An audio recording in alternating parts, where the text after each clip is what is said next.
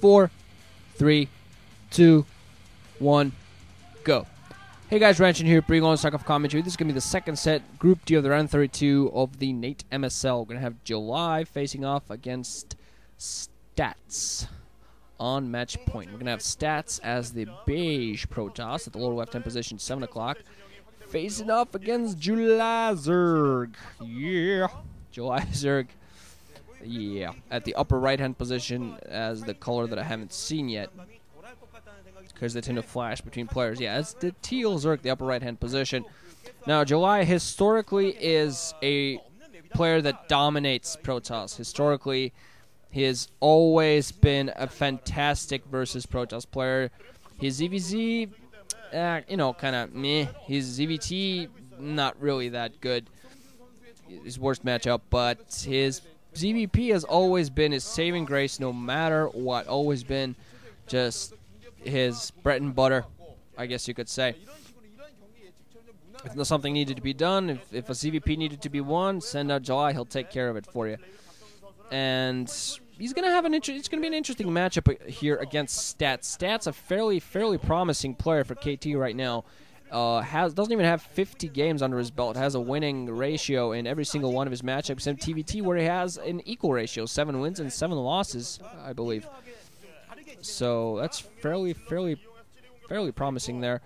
Overpool coming in from July zerg. This is a 2-player map, so Overpool is fairly I'm sorry, swallowing a lot there. Fairly safe build on this map. 2-player map is going to be able to help him prevent any sort of cheese from coming up. Is going to force 2 cannons to be put down by Stats, although he should manage to go Forge Nexus 2 cannons if he gets the timings right. If he gets the timings just right. July zerg is going to send out, although this is a 2-player map. So, okay, Nexus first. X actually should be safe enough, should give enough time to defend himself, although he could be suiciding himself for this. I'm not quite sure or not. Forge coming up right now. There's that 12 hatch, not 12 hatch. That hatchery is coming up, but the Zerglings aren't going to be on the way. It all comes down to how many Zerglings July zerg is going to go for. If he goes for those 6, he might actually be able to do a lot of damage, especially if he runs right for that position. Forge coming up just now. The scout coming out as well. So Stats putting up that 12 Nexus just blindly and extremely confidently. Forge going to come up right now. He needs his 2 cannons. This very thing, he needs to put them both down right now. July zerg actually, whoa, July zerg sending out another drone. He's going to put out his 3rd right away. Meanwhile, going to use those Zerglings to only 4 of them. Going to use those to pick off that probe. At the very least, we can see what the Stacks manages to delay this. Going to put down 2 cannons. Also going to use that probe to block inside. Overlord is going to spot the position. We're going to see what July zerg is going to run. Okay, that is 6 Zerglings now. Going to be able to run inside. We're going to see whether managed to run past those cannons or not. Cannons are warping in just now. 1 cannon is going to be coming in right now.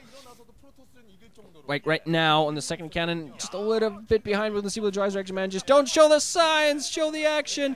Gate will be put up 2 and the probes block it in. I think that's going to be solid enough. July is not even going to try to break that. Meanwhile, just going to be freely allowed to put down his low right-hand position. And I'm not quite sure whether Stats spotted the drone that was going down there.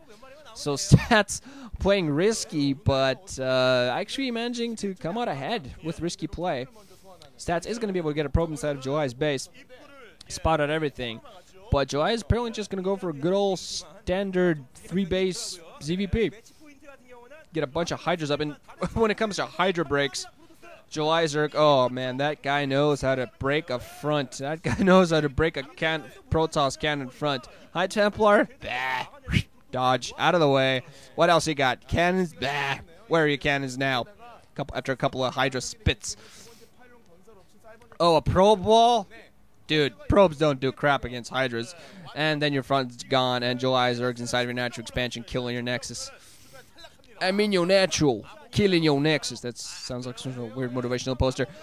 Okay, still July zerg trying to pick off that frickin' probe. Probe being very irritating, just getting the full scout. Where not quite up yet. A couple of drones be pulled off the line to go for that natural, go all the way down for that 3rd. Still not sure. Yeah, go for that natural expansion. Still not sure if Stats knows about the location. Is going to move the probe downwards.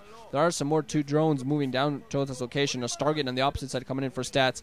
Stats not quite sure whether he spotted the 3rd. Now didn't go downward with a 3rd, but if he spotted the drones going there, he might already know what's coming on.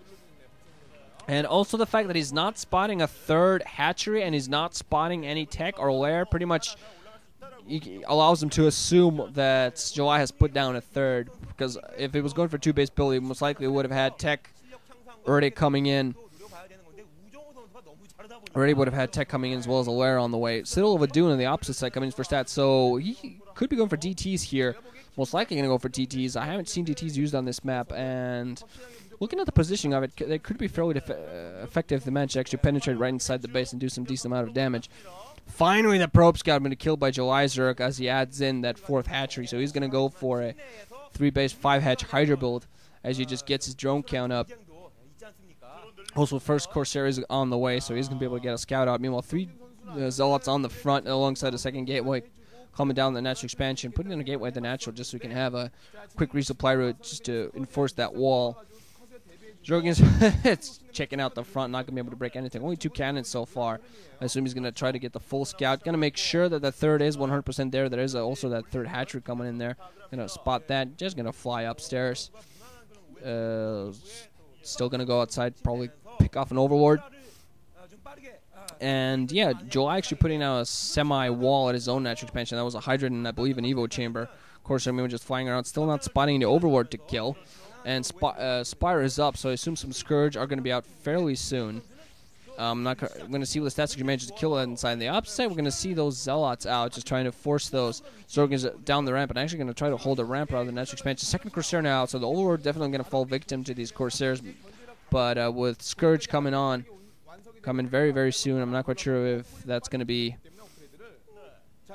anything more than that. Cannon coming out inside the main alongside Temple Archive, so it looks like it is going to be possibly a DT build. I'm not actually quite sure because they're very Zealot heavy. 6 Zealots actually going to go out and go for a push. July Zerg, okay, that was not an Evo chamber. That was just a hatchery using a Hydra. And there is a Sunken Colony being put down there, but he needs a little bit more. He's going to need some Zerglings. Speed just not ready for the Zealots. Those 6 Zealots are going to go right inside. Only 1 Sunken Colony. That was some Hydras then. We're going to see if the Zealots are actually going to be able to penetrate or not. Oh man, July is going to have to hold this off with just a few Hydras and Zerglings and 1 single Sunken Colony. The Zealots are going to be able to get inside.